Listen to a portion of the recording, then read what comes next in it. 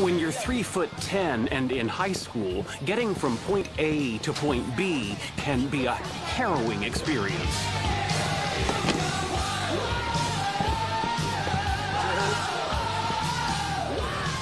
But it's worth it when point B is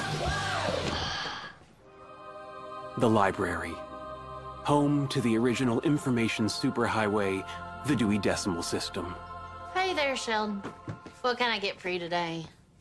Chemistry, quantum mechanics, astronomy? No, nothing fun today. I need to learn how to make a friend. Oh, honey.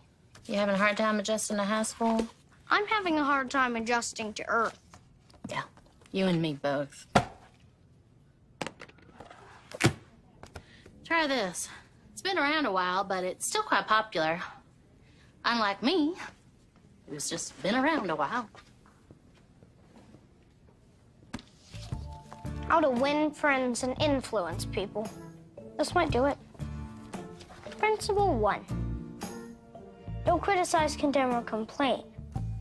The 3 sharpest arrows in my quiver. Thus began the greatest challenge of my young life. Hello, George.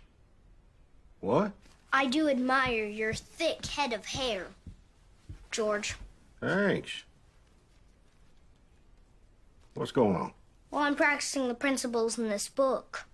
Why?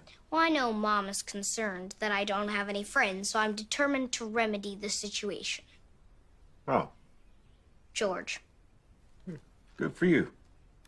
Do you feel complimented when I say your name, George? The book says you should, George. I suppose. Kind of overdoing it a little. Sheldon? Well, thank you for your criticism. It also says I should praise any improvements that you've made.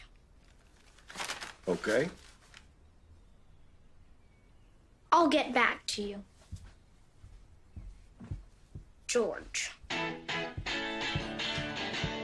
On the heels of that successful beta test, I decided to practice the Carnegie principles on someone my own age. Hello, Billy Sparks. Hey, Sean. I am genuinely interested in you and would like to encourage you to talk about yourself, Billy Sparks. Thank you.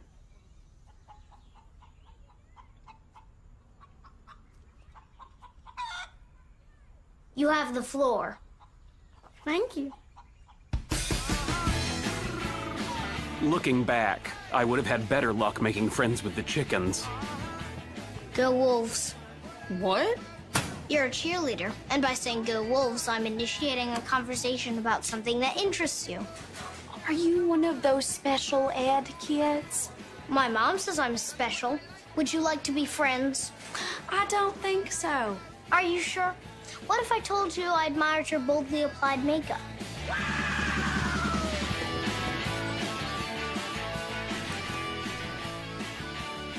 Greetings from stall number 1. As much as I detest that odd-smelling cigarette, I do applaud your rule-breaking bravado. My name is Sheldon. What's yours? Hello, gentlemen. Did you watch any sports programs over the weekend? Or perhaps did some kissing with girls? Can you hear me?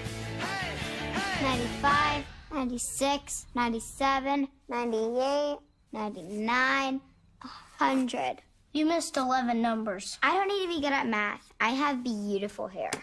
That's the saddest thing I've ever heard. Didn't you already read that book? I'm reading it again. How come? I clearly missed something. I couldn't find one person who wanted to be my friend. Did you look at the card inside? Why? That's just other people who checked out the book. It's a list of losers like you who can't find a friend. So? So they're desperate and you have their names. That's brilliant. Now, how is it that you can't count?